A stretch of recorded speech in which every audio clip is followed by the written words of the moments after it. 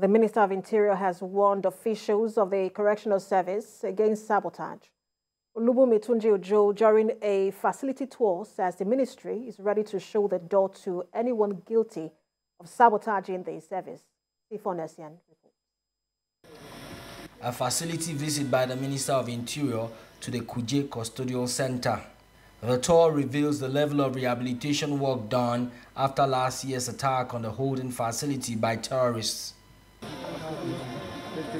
For the minister, any act of sabotage by officials of the service would attract severe punishment. At the headquarters, sabotage includes negligence of duty.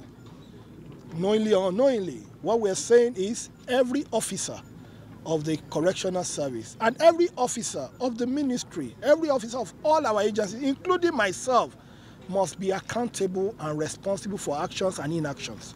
And this is a new dawn. We're ready to set the record straight. Mrs. Comfort. Next stop in the tour is the Nigeria Immigration Service Headquarters.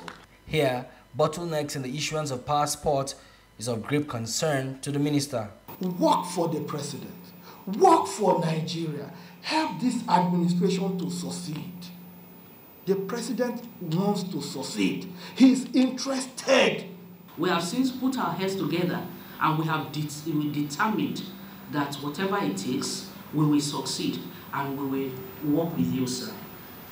As the Permanent Secretary, Dr. Mrs. Toyin-Akinlade, you have not just played the role of a dutiful, diligent, hardworking. Just like his colleagues, there is tremendous pressure on the minister to hit the ground running with the renewed hope agenda of the president. Sifon ACN, TVC News, Abuja.